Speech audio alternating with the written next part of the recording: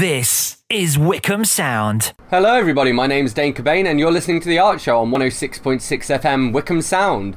We're on every Tuesday night at 7 till 8 PM and this is the show where we talk about the local art scene. We have a different guest on each week and we talk about creativity, music, literature, all that good stuff. This week we're going to be joined by Clare Sherman, who is a fellow co-presenter of mine here on Wycombe Sound.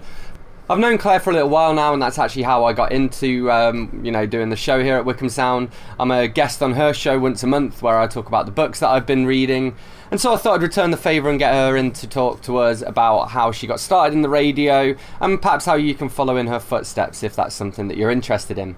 Each week we also share a book, a TV show or movie and an album to keep you guys entertained during quarantine and lockdown, although obviously measures are slowly but surely slightly lifting, at least at the moment. Fingers crossed that we can keep the spread of it low. And of course we'll be sharing some local music as well.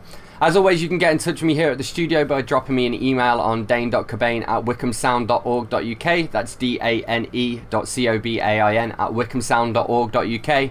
And you can also find The Art Show on Facebook if you just give it a quick little search.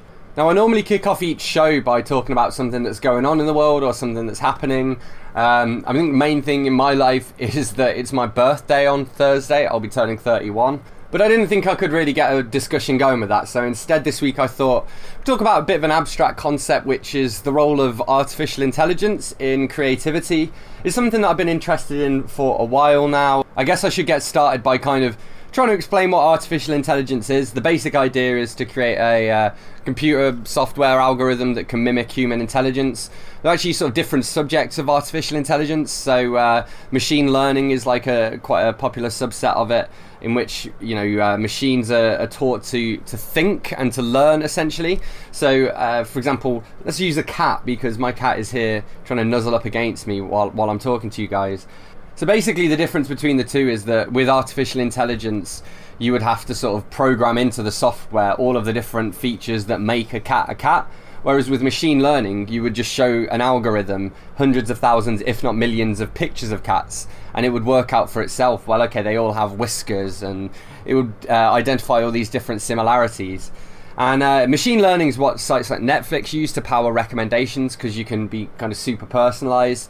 So there are all sorts of different ways to apply it really. I mean, in terms of creativity, with music, for example, AI and machine learning algorithms are being used to write original music because they can kind of study existing music and imitate the style. There was a new Rembrandt painting that was created using machine learning, in which it studied every existing known Rembrandt painting and created an entirely new painting. It was of a man in some dark colours. That's about all I can remember from it. But it was very cool, to see this use of it. I mean, this idea of creating music with AI, the goal isn't to replace, Rihanna or whoever you want to talk about. AI isn't going to replace rock stars and pop singers anytime soon. But what it can do is create, for example, royalty-free background music for videos. And this just then, enables human creators, human video creators, to kind of unleash a new level of creativity. They have access to more resources and they don't have to pay for it, It's also being used in sort of financial journalism, so AI and machine learning algorithms can take kind of information coming in from financial tickers and just automatically create financial news stories that scan well enough to be understood by a human and potentially to pass what's known as the Turing test. So that's named after Alan Turing, the kind of visionary mathematician. He's probably most well known for helping to crack the Enigma code during the Second World War, and basically for being persecuted for being homosexual to the point at which he committed suicide. It's kind of a tragic figure really, but Turing was sort of super influential in early computers. One thing that I read in his official biography, actually, it's the book that was then turned into the movie The Imitation Game. He wrote an algorithm to play chess, and this was before there was any computer to actually power the algorithm. So he basically created a piece of software that could play chess and then had to manually run through the algorithm himself, crunching all the numbers as a human computer to play this game of chess against the algorithm. But that's an early example of a computer program.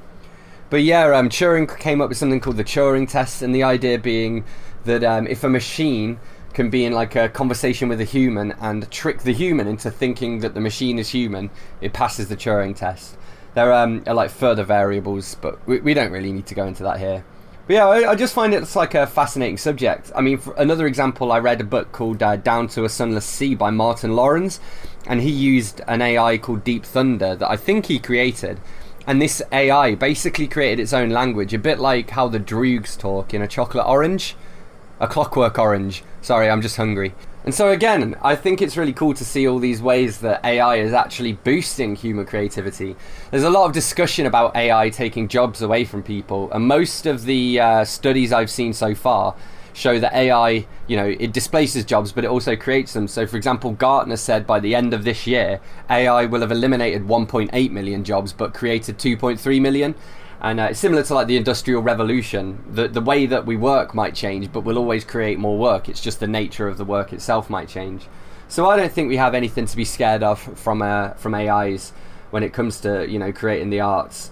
There was a great Neil deGrasse Tyson video where he was talking about astronauts, and he was saying, should we still be sending astronauts into space? Financially, it's way cheaper to send robots. It's also safer. There'd be less loss of human life.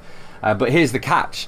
That nobody ever ran a ticker tape parade for a robot, and we want to inspire the next generation of scientists, and a robot might help, I guess, especially in science, but we still need human scientists as well, and the same is true for any form of human endeavour, I think, really, unless it's just crunching numbers and doing manually repetitive tasks, in which case let's let the robots take those, eh?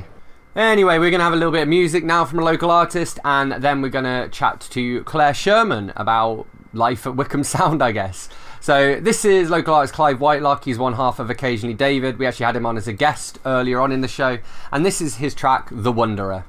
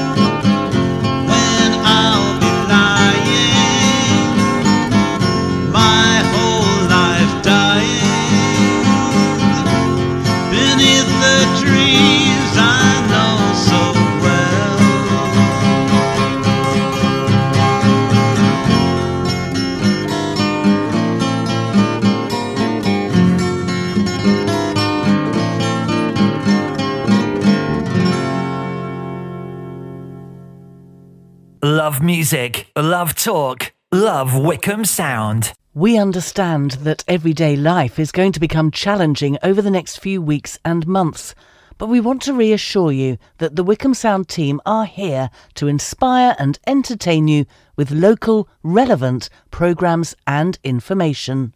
We followed government advice and set our team up to work remotely.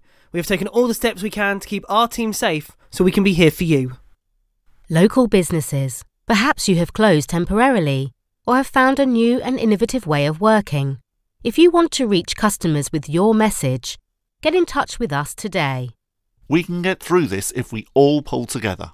Please stay at home, stay tuned to Wycombe Sound for the latest information, and do get in touch with us to let us know how you're doing, if you'd like a song played, or just want us to say hello to you.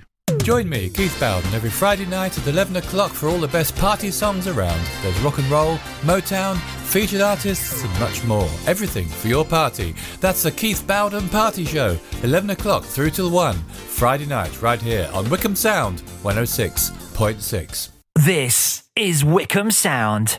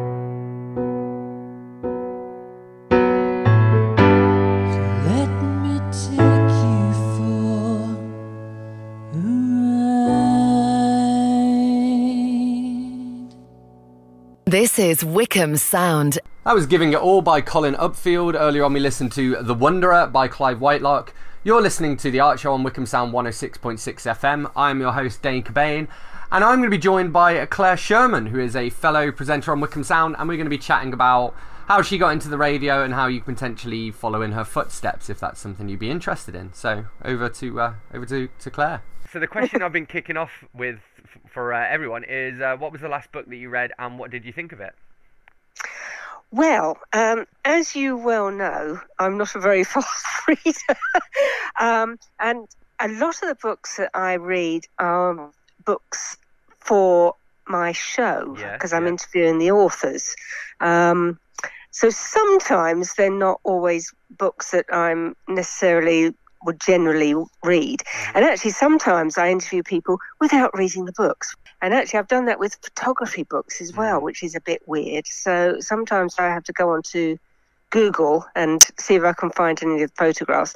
But the book I'm actually currently reading, and I'm probably about 3/4 of the way through, is one called The Storyteller's Child, and it's by Christine Brown. And she actually lives locally. So this is, I will be contacting her and seeing if I can get an interview. She lives in Buckinghamshire, but it's actually about her family life. She's originally from Edinburgh, and her father was Irish and her mother was Catholic. And it's all about her childhood and interesting bits about class. And it goes through from 30s, I think, up to the present day. I haven't got to the present day yet. I think I'm about 1950s at the moment. But it's a really interesting book, and it is a good read. There's nothing dramatic about it. It's just about an ordinary family life. But there, of course, no families are ordinary. So, but it's very well written, and I'm looking forward to speaking to her, which I'm sure I will in the future. But I would recommend it, actually.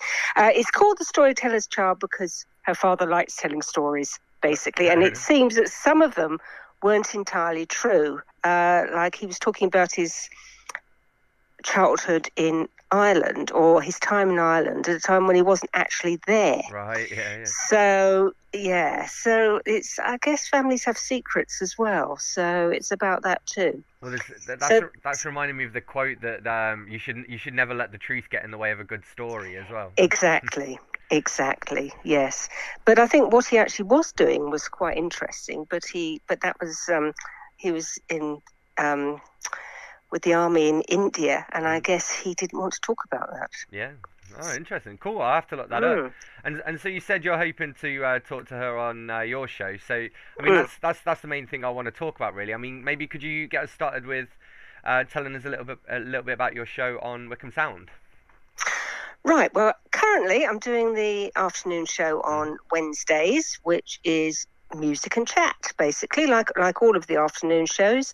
And I try to get guests on, which actually, in a way, with lockdown, has actually been a bit easier because people are more available. Or they all don't have the phone. So I interview people about books, as I was just talking about, or it can be music, other art. I cover a lot of green issues as well, or try to, and a lot of animal issues. I talk to Ian Senator, who's from Cats Protection in Wycombe. I talk to him once a month about the cats that they have available for rehoming.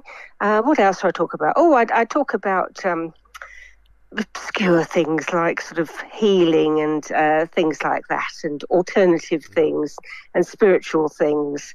So basically I have a wide range of interests, and I'm being allowed to indulge all of them on this program, so that's quite nice, and that's not something that's happened before, so that's quite nice. My previous show was Planet Clare, which was actually called Planet Clare. Well, first of all, it's a song by the B-52s, so that helped.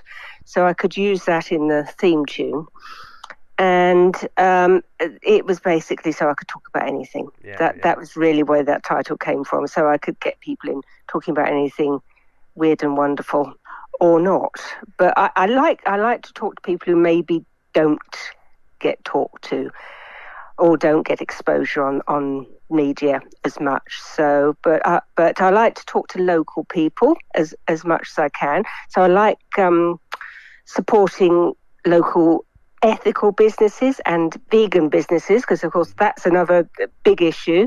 So yes, any local businesses I like to support as well, as long as they're ethical. So I've had a lady who makes recycled clothes out of recycled denim, and an ethical candles company.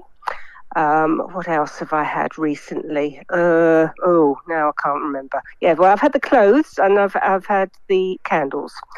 So any sort of ethical business. And I'm trying to get a local company that does vegan pick and mix. Ooh. But which is really nice because I've had 2 bags of it, but I think they're avoiding me. That sometimes happens. Where can I find them? Because I'm pretty sold on vegan pick and mix. They are called, Sweet Vegan Treat. They're in Marlow. So yes, and they have it's not just pick and mix, it's other sweets as well, but which are very nice. Excellent. And I actually wanted to talk a little bit about veganism with you. I mean, and also because you've talked to you chat to the guys behind Bosch, didn't you? They were guests on your show. I did at some point. So I mean, do you have like a favourite Bosch recipe, or even just a favourite vegan-y recipe in general? My favourite recipe is basically just chucking everything in and hoping it turns out all right. My favourite Bosch recipe is probably the current chocolate cake they have available in the supermarkets, which is really nice. Oh, I haven't seen that, and they've got a lemon one. I saw they did some cheese and onion with one of the nice crisp companies. I can't remember. It was like Kettle. That was it, Kettle chips. Yeah, those were quite good actually. It's just unbelievable because even 2 years ago you couldn't do that, and 10 years ago that would have been a complete dream that you'd ever, unless it was something like a really, really heavy fruit cake. Yeah. But to be able to get a chocolate cake, which people who aren't vegans would like. Yeah, that's instantly. it. Yeah. How did you get into radio in the first place? I seem to remember that, because this is going back a long time now, I seem to remember that I used to read Cosmopolitan magazine. Mm-hmm. Now, this isn't the answer you were expecting. I used to read Cosmopolitan magazine, Radio Workshop in London, and this would have been about 1986 or 7. Probably, yeah, about then. And I went to that. Now, why I went to that, I don't know. So the interest must have always been there. I went to that, and I can't remember much about it, but I do remember that we all got to go behind the microphone, and I really liked it. And I instantly felt at home there. And that's where that started, I think. And then I sort of thought, well, what can I do now? And I found out about hospital radio. So I lived in Aylesbury. No, I didn't. I lived in Tring. Right. I lived in Tring, but not very far away. I live in Aylesbury now. And Stoke Mandeville being the nearest hospital, I contacted Stoke Mandeville Hospital Radio and started volunteering there, which was huge fun, but also very nerve-wracking. I actually found that more nerve-wracking than, for some reason, I found that more nerve-wracking than anything else I've ever done. And this was about 1988, 87, 88. So it was old records. Oh, cool. And oh yes, and queuing them up on the turntable. So so it was much more difficult. Yeah. And that's an art in itself. I can tell you, learning how to do that. But yeah, I really enjoyed it. I mean, you'd go around the wards first of all collecting the requests, which tended to be an interesting mixture of what was currently in the charts and Jim Reeves and Harry Seacombe, and classical. I mean, the variety of music you play on, or in those days played on hospital radio, you definitely wouldn't get it anywhere else because it could be anything. Or if you got some nice jazz, okay, we'll play that as well then, alongside the Jim Reeves, the Harry Seacombe, the current number one, whatever that was, and the classical. So yeah, it was an interesting variety of stuff, but I did enjoy it. So from then I worked for, actually I did some of this at the same time. I worked for the cable radio station in Milton Keynes, which I think is still there, which is called CRMK, I did that, and that was on, like a lot of radio stations, that was on an industrial estate, because it was around the back of Horizon, which was the independent radio station in Milton Keynes at the time. So I did that for a while, and since then I've done a variety of all sorts of strange things, strange sort of RSLs, restricted service license. I worked for the action desk at BBC Radio Oxford. That was also an interesting experience. Yeah, lots of sort of one-off things, and doing one show for Radio Christmas. That was one. I did Radio Christmas in London, in Free and Barnet, in a psychiatric hospital, which was in the process of closing, but hadn't quite closed. It was one of those very old, imposing psychiatric hospitals with like the rubber bits on the doors and very, very high doors. Yeah. And that was a very strange experience. And I did that that was about 92, that was Christmas 92. And I did the mid-morning show every day whilst working full-time in Aylesbury.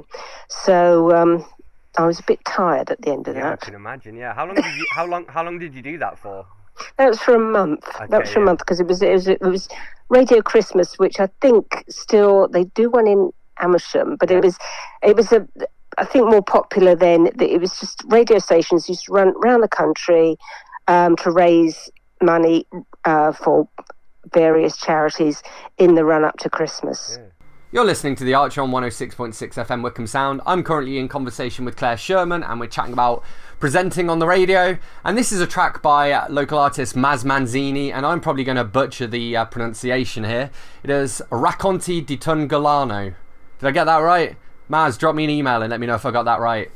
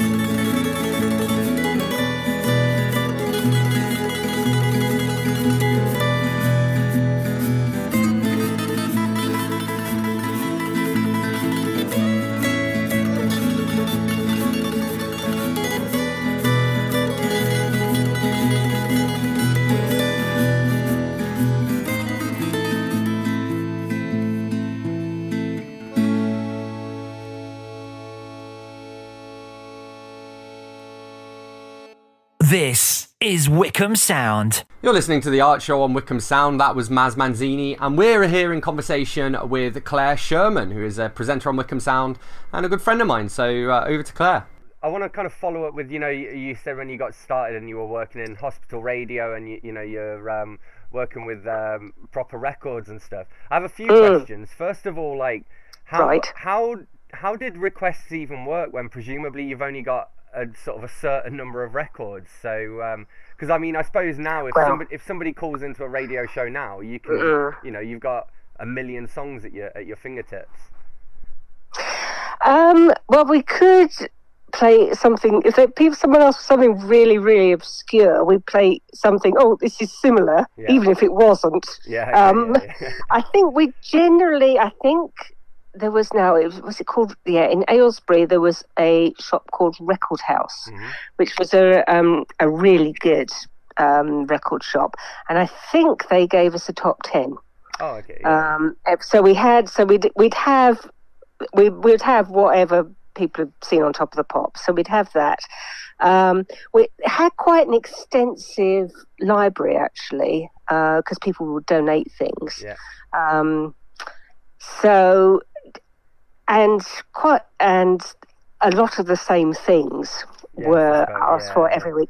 I'm pretty certain the most popular request was Harry Seacombe and the Old Rugged Cross. Yeah. Pretty certain that would have been it. So we had most of them, and if we didn't, we'd play something similar, whether it, whether it was or not. I mean, we might, if it was something we'd never heard of, we wouldn't even know if it was similar, because we couldn't Google it. So, but yeah, we managed. I mean, I suppose as well, part of the point is more really to kind of give people a little shout out and stuff and lift their spirits and whatnot. So it's probably just, they'll take it as long as you say their name, I suppose. Funny you mentioned Harry Seacombe as well, because he's everywhere. In every charity shop vinyl stack, you'll find about 10 of him. Isn't that funny? It must be coming from all the old hospitals.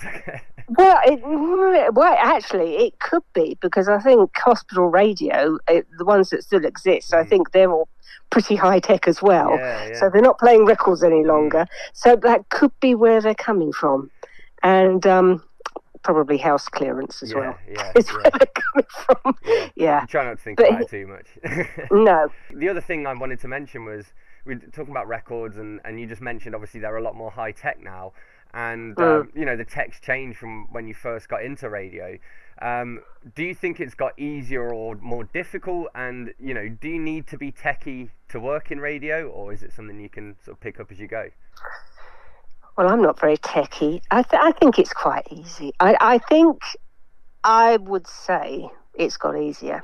Actually, when I think about playing the records and how difficult it was to cue them up, because if you didn't wind the record back exactly the right amount, it would go zoop when you started it. So, or there'd be a long pause if you'd wound it back too far. So, because you don't have to do that, and also you wouldn't be able to see the time of things either, because of course you've got it counting down now. So I would say, I mean, it's more techie, but I would say it's easier. I mean, basically all you're doing is pressing a button saying go, really. I mean, it can go horribly wrong. Anything with computers does. And if something goes horribly wrong, generally I don't know what to do. So I'm fine so long as everything's working. And I think you can make it very techie, but it doesn't. I think some shows on Wycombe Sound are quite techie. I'm definitely not techie at all. So no, you don't have to be. I think it just depends what you want to do, really. Yeah, that makes sense. I mean, it's funny, you kind of answered one of the questions I was thinking of, which is, because it's one I've thought about as well, is like, how do you react when something goes wrong when you're on air? Like, what's your strategy if something does start to go wrong? Panic. I suppose you keeping going. Actually, I think that's it.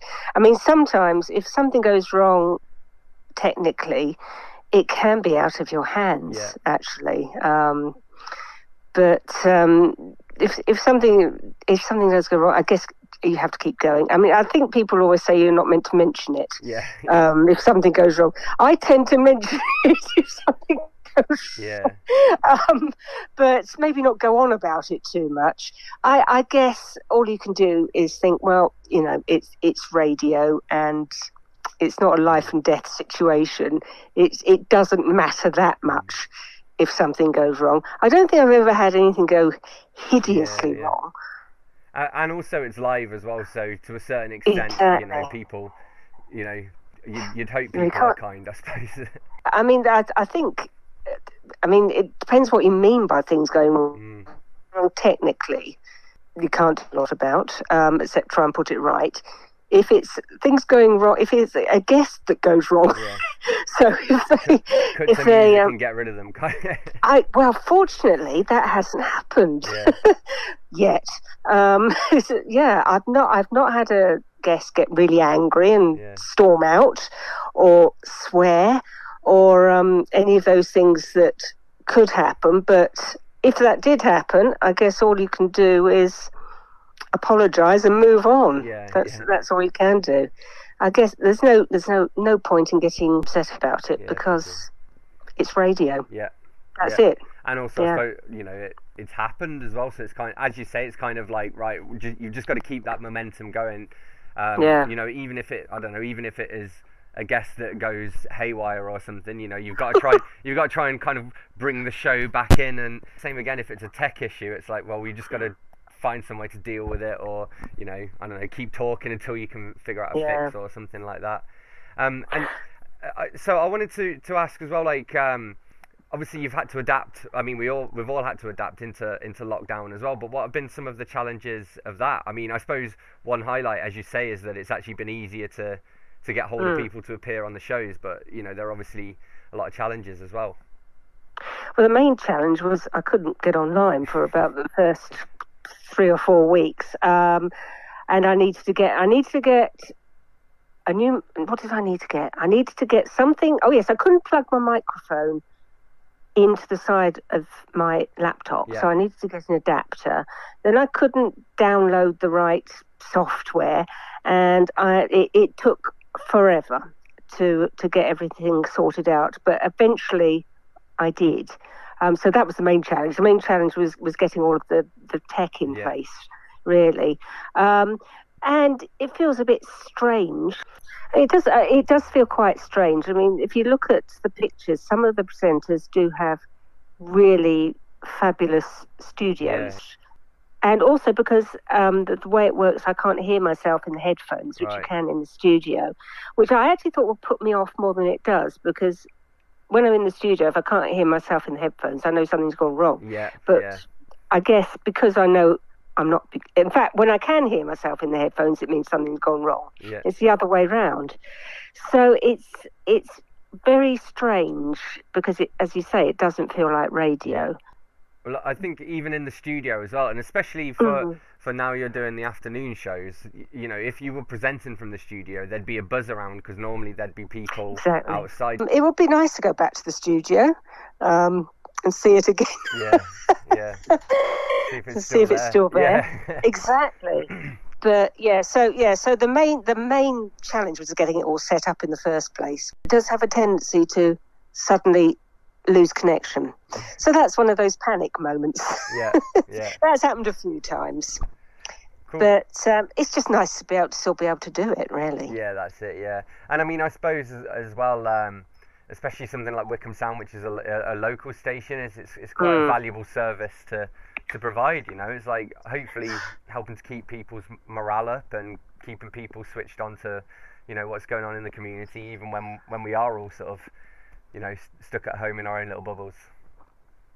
Well, that was one of the reasons why I was frustrated that I couldn't get on air for the first few weeks, because I thought it is a very useful and important service that Wycombe Sound's providing, because it's providing company for people and cheering people up, and it's also providing vital information for people as well, and promoting some of the things that are happening locally to actually support people during this time. So I was very frustrated that I couldn't be involved with that, but it all resolved in the end. But yes, I think radio sort of comes into its own during times like this. I mean, I suppose the same is true of sort of any communication medium, really. But I think as well, because of it being a local thing, you know, how you were talking about some of the people that you've spoken to, and some of the, you know, the products they make and stuff. And again, a time like this is the perfect time to be shopping from, you know, independent people, like ethically traded goods and this kind of thing, instead of, you know, I guess sticking to the status quo and just buying everything from a multinational corporation. Exactly. I mean, it certainly is at the time. It's always a time, but it's especially the time now to be supporting local companies. And of course, some of them have been hit quite badly by the pandemic. So yes, it certainly is. It's important to promote them, definitely. Cool. And just one last question to end on, and it's kind of easier when I'm sort of asking musicians and stuff, I suppose. But just sort of what are you planning next? What have you got lined up next? Just keeping going on Wycombe Sound and seeing. I mean, it's difficult to plan anything at the moment. Yes, it is. Yeah. So just keeping going, getting some more good guests on, definitely. Having you on once a month. Yeah, definitely. Carrying on with that. And finding more interesting guests. I mean, it's a shame. I mean, as I was saying, some guests have been easier to talk to, but then I was planning to talk to some people who were going to be. I talked to people, authors who do events for Chorleywood Bookshop. Of course, they've all been cancelled. Yeah. I was going to talk to a couple of people who were going to be at the theatre at the Wycombe Swan. That's been cancelled too. So it'd be nice to get back to talking to those people as well. I mean, one of them was Beck Hill, who's I don't know if you've seen her, but she does. She's a comedian and an artist, and she does fabulous flip charts in connection along to songs. Right. You need to Google her. I know She's the very name. good. I know the name, and it's bugging me because I'm like, where from? But I'll have to give her a Google. Yeah, you should do. She's very good. I was going to talk to her, but the show's been rescheduled, so let's hope that goes ahead. You're listening to The Art Show on 106.6 FM Wycombe Sound. My name's Dane Cobain. I've just been in conversation with fellow presenter Clare Sherman, and this is Ant Barnes. He's a local High Wycombe musician, cover artist, guitarist. He actually does a lot of private events as well, so if you're looking for someone at a wedding or something, obviously once all of the current madness is out of the way, definitely reach out to Ant. And this is one of his originals called When the Seas Leave Our Shores.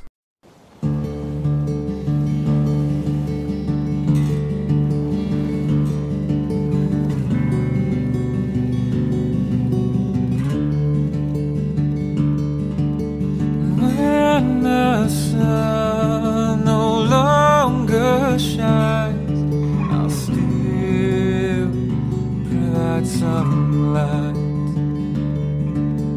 When the nights grip us tight, I won't be out of sight.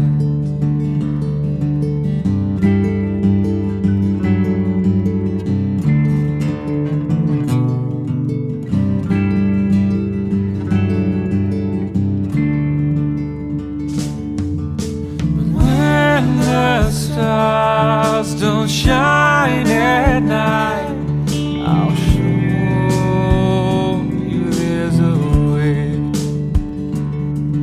to live your dreams, be true or voice, and free your mind of doubt.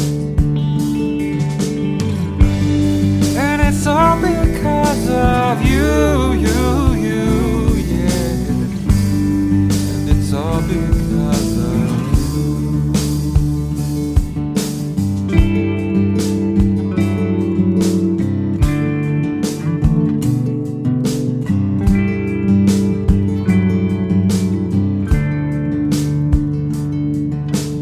when the rain starts to fall, I won't run and hide. I'll shelter you from the storm, and your fears, they will subside. And it's all because of you.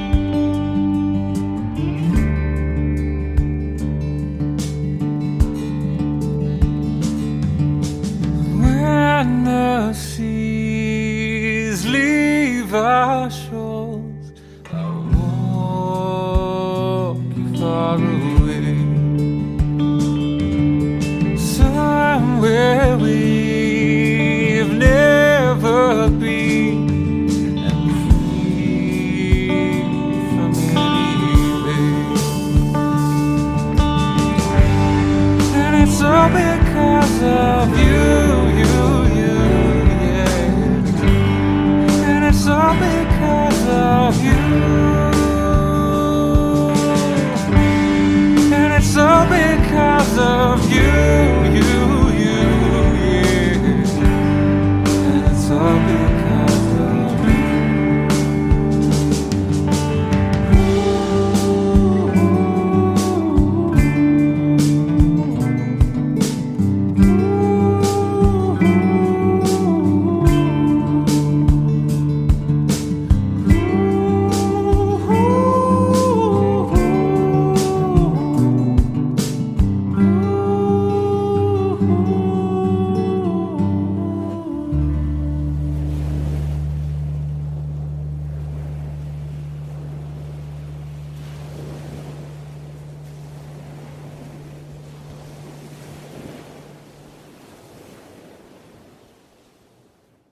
Love music. Love talk.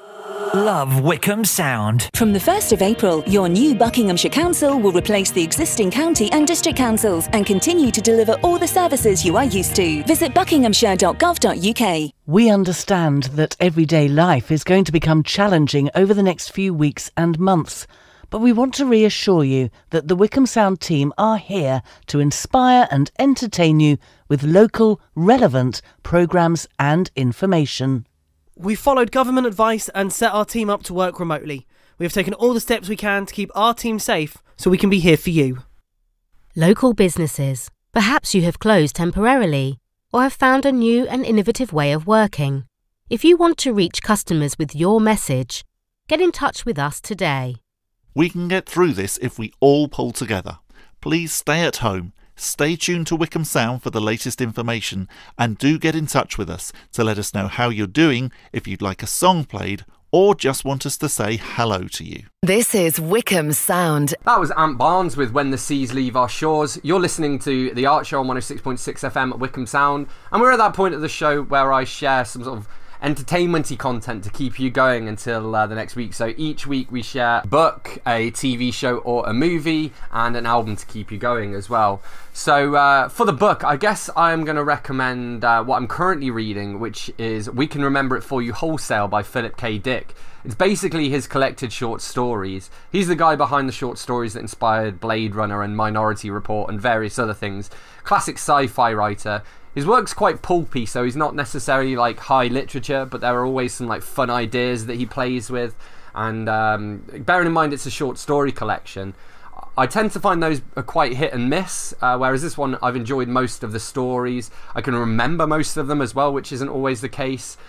Now, I should mention here, this is edition number 5 in his collected short stories. So there are 5 different collections in total. For some reason, numbers 2 and 5 are both called We Can Remember It For You Wholesale. So I guess that story appears in both of them.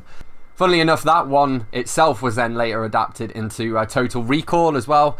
So I guess if you're a fan of any of the movie adaptations that I've mentioned, it's definitely one worth checking out. But yeah, because it's quite a big chunky book, about 480 pages, it's also one of those where you can just read a story a night, you know? And I want to read this out actually, because I thought this was really cool. This was the introduction to it, and it's a quote from Philip K. Dick in an interview that he gave, you know, before his death. Be weird if he did it after his death. So he said, how does one fashion a book of resistance, a book of truth in an empire of falsehood, or a book of rectitude in an empire of vicious lies? How does one do this right in front of the enemy? Not through the old-fashioned ways of writing while you're in the bathroom, but how does one do that in a truly future technological state? Is it possible for freedom and independence to arise in new ways under new conditions? That is, will new tyrannies abolish these protests? Or will there be new responses by the spirit that we can't anticipate? And that was from an interview in 1974. This book was then published in the early 90s, 1991. Oh no, sorry, 1990. And it's still just as relevant today in 2020. And I think that's, you know, the mark of a great writer. For this week's movie or TV show, this could also have been the book, because I'm going for Snowpiercer. There have been movies of it in the past. But perhaps the more exciting thing is that Netflix has currently got a Netflix original series of it, and they're releasing a new episode of it each week. I'm not going to lie, it's not one for the family. There's basically the plot of Snowpiercer is that these people are on a 1001 carriage long train that's like speeding through the frozen wastelands of the earth. And you get like a class war basically, so between first class, second class and third class, and then there are the tailies, who are the people on the tail who sort of snuck in to board the train right before it departed. And this is actually based on a graphic novel series. It was originally called, I think, Le Transperce Neige, something like that anyway, and as you can probably tell from my half-hearted attempt at that, the original was written in French. They're graphic novels, so the original graphic novel was written in French, and then they did a second one after the original author's death. And then they've done a third one with another new author as well. But the graphic novels are very much worth reading.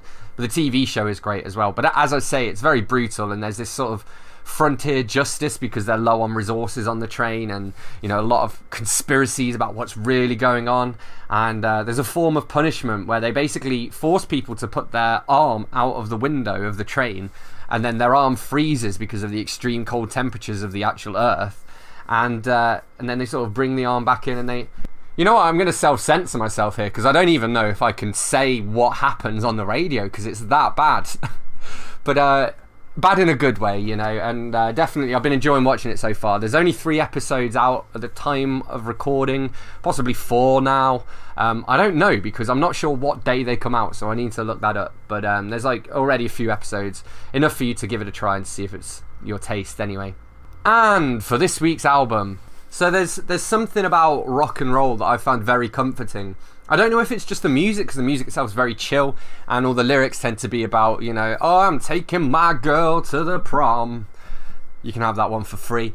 And I don't know, there's just something relaxing about it. And I noticed the other day when I was in Tesco that they were playing like 50s, 60s rock and roll and Elvis and stuff over the Tesco speakers, and I'm sure they don't normally do that. And then the next time I went in, they were playing just pop music.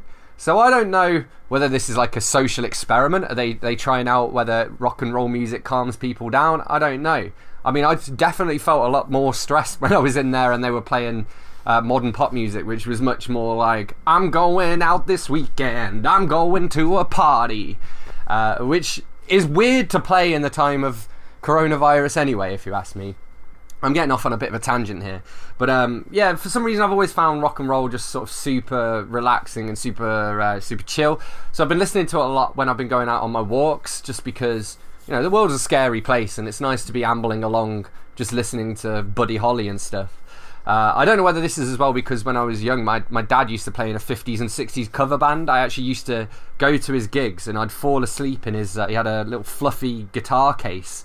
With like a really soft inside, and I'd fall asleep in his guitar case while they were on stage.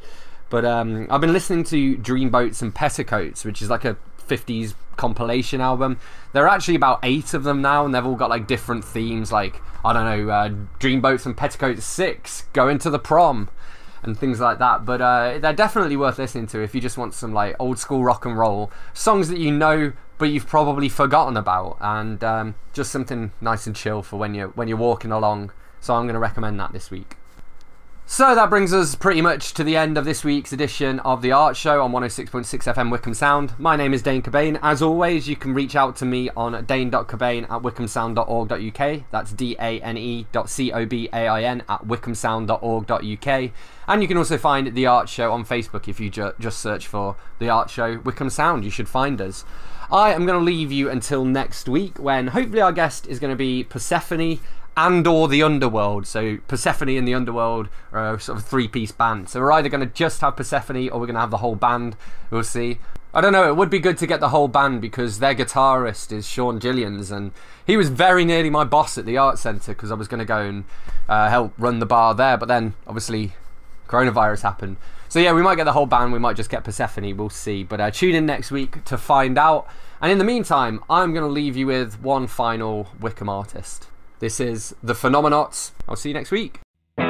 So here's your ultimatum, your catch-22. You can't have it both ways, I wanna be with you. I have held this in for far too long. I kept this in my heart.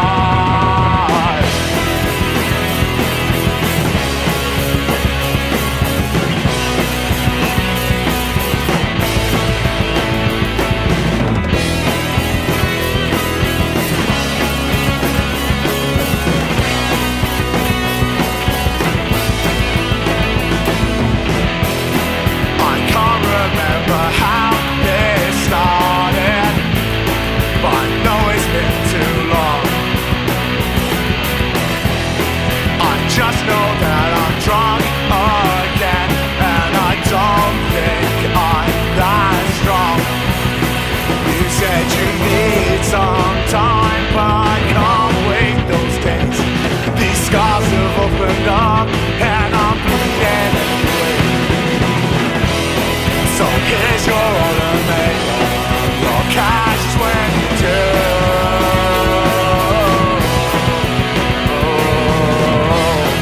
You can't have it both ways. I wanna be with you. I have held this in for far too long. I kept this in my heart.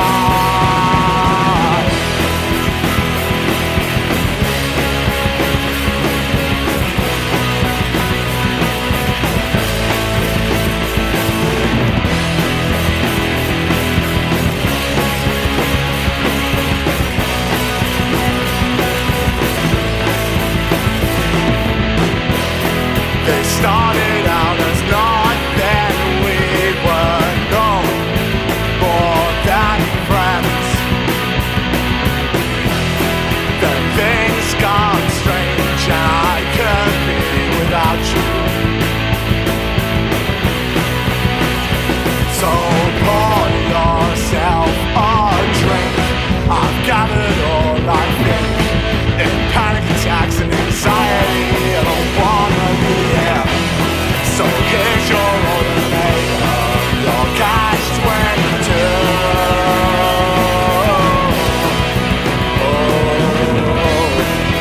Can't have it both ways. I wanna be with you. I have held this in for far too long. I kept this in my heart.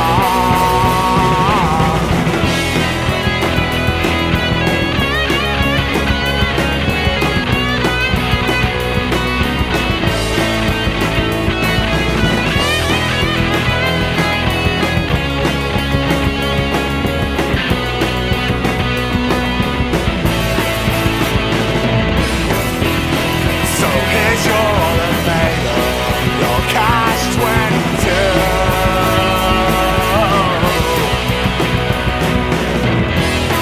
You can't have it both ways. I wanna be with you. I have held this in for far too long. I kept this in my heart.